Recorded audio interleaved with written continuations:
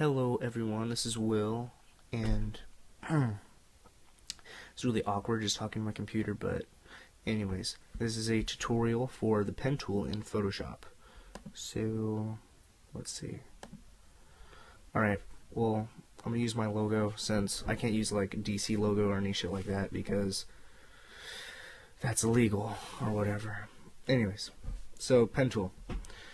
This right here, this little icon is the pen tool button. So what you want to do is you want to click that, and then your cursor will look like a little fountain pen with an X, and you can just click anywhere and you'll place your first point. Points are like the whole theory concept of the pen tool. I don't know. Anyway, so you have a point, right? And then click anywhere else and you'll make a line to it, and it's just, I don't know, a line.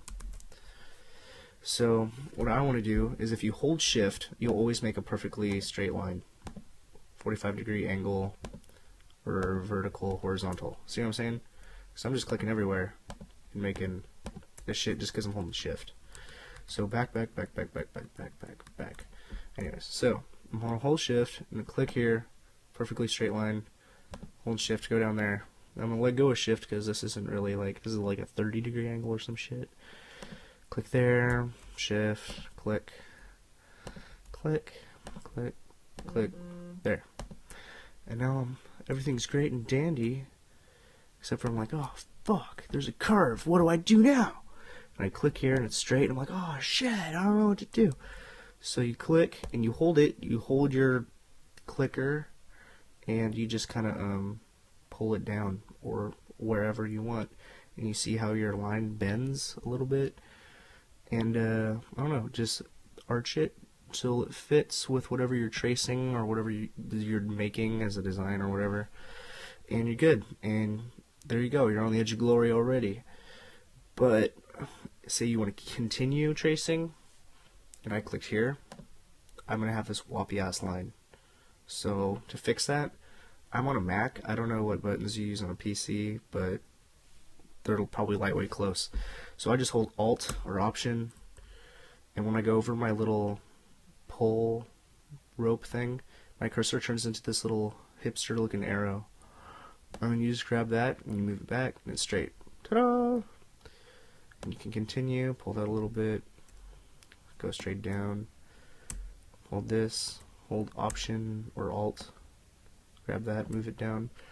And say you want to go back and like edit something, like see these aren't really on top, you can just hold a command and your cursor will turn into this big ass white arrow, and you can move points like that. You also can do that to select different points, and once you have a point selected, you could press Option again and pull the shit and make it all whoppy or whatever, make it all bendy and stuff. So yeah, that's basically all you need to know about making lines. So once you're done making your design, like whatever, just go back to the last point and ta-da, you're done. You have your shape.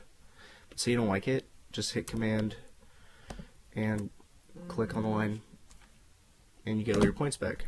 But I'm good. I like this. So what you can do now is you could right click or two finger click, because I'm on a Mac. You could fill your path. There we go. I like that. I like gray. You could stroke it and, you know, whatever, and then delete your path. But this looks kind of shitty, and I just fucked up my picture. So what I like to do is I like to make another layer, and then I could fill onto that layer, and then I just hide it if I don't like it. So whatever. So yeah, that's basically how to use the pen tool. Everyone says it's really hard, but it's really easy. I don't know why people say it's hard. So there you go. That's what you need to know, and peace.